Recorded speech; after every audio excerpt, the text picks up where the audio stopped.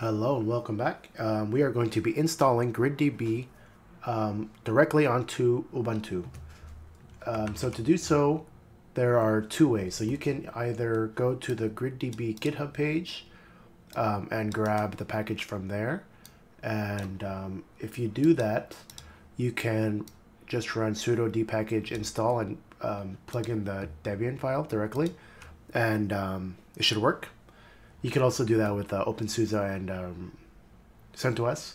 But the way I will showcase here, because this is kind of self-explanatory, we'll install it using apt-get.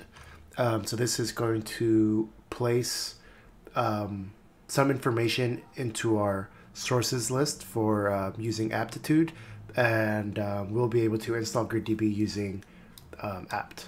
Okay, so let's get started. So first we will simply copy and paste this into our terminal, and this will create a file, and it'll put this content into this file called GridDB list in this directory. Okay, so type this in, and then we can verify that it's there, so we can run a cat on it.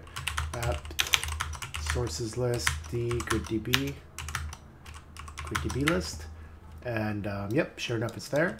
And then we need to grab the key, because otherwise it'll fail. Just copy and paste that. You get the OK. And then you do a sudo apt update. Update. So this will grab that file. So now you see here GridDB is listed in our app update. And now if we do sudo apt install, it will it'll work. So the thing here that we're going to do is we're going to grab the GridDB meta package. You could also just install, for example, sudo apt install GridDB. You could just do GridDB like this, and it'll install the GridDB server itself. But then you'd miss out on all the other stuff that comes in the meta package. So it also comes with the C client, which is very useful. It's, even though you probably may not be using the C client to actually code in the C language, it's a prereq for using the Python client or the Golang client or the Node.js client. So it's almost mandatory unless you're just going to use Java. And then there also comes with the CLI tool, which is also very useful for quick checking of containers and running quick queries and stuff like that. So we're going to go ahead and install the meta package so we get everything that we need.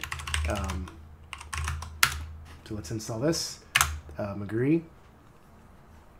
And when this installs, you'll see some messages here. So it says here, user GSadmin and the group GRUD store have been registered. So that means if I, for example, do this, I will switch into the user called GSadmin. And from here, I can, you can see what my home directory is. The home directory is varlib grid store. And from here, you know, there's some stuff you can do, but I won't mess with that yet.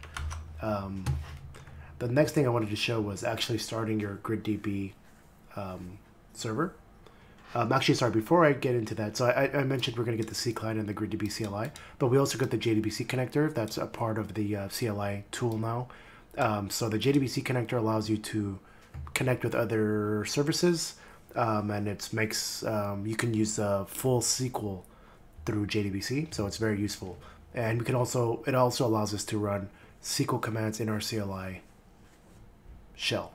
Okay, anyway, that's a lot of speaking. Let me just start this server. Okay, and now if I do like a status, let's say, you can see GridDB is running. Very cool. So if you wanted to stop it, I won't run it, but you can run stop like this, and it'll run it, or it'll stop it. All right, and then now we can change into our GSadmin user, like I showed earlier. Let's head to home. So we can drop into the shell, but first, before I drop into the shell, I want to run the GSstat. So GSstat will show you you're currently running server stats.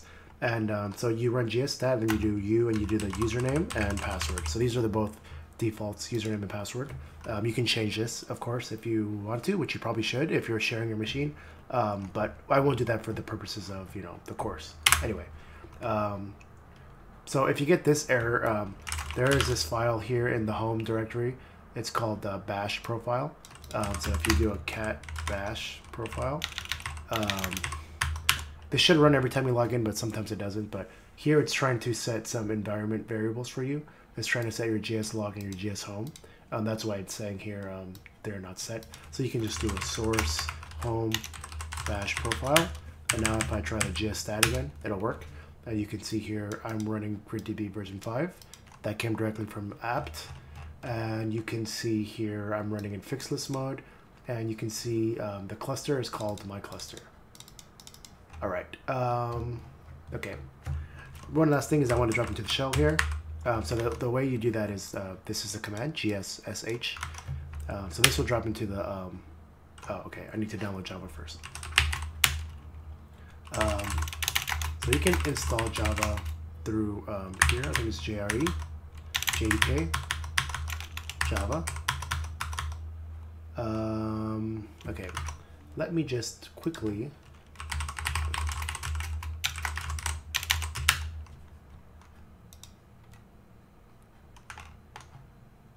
It's default JRE, that's why, okay.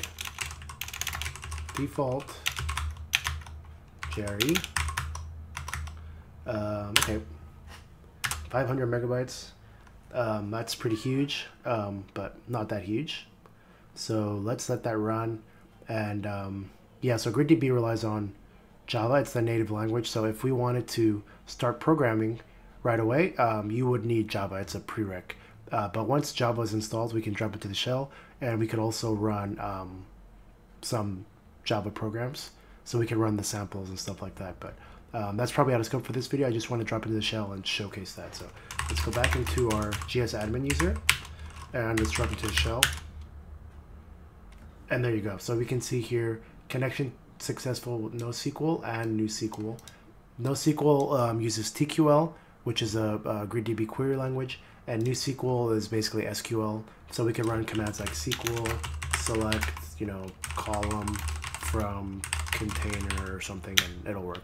Obviously, there's no data in here yet, but yep, that's all. So now you have GridDB up and running, and now the world is your oyster. So thanks for watching.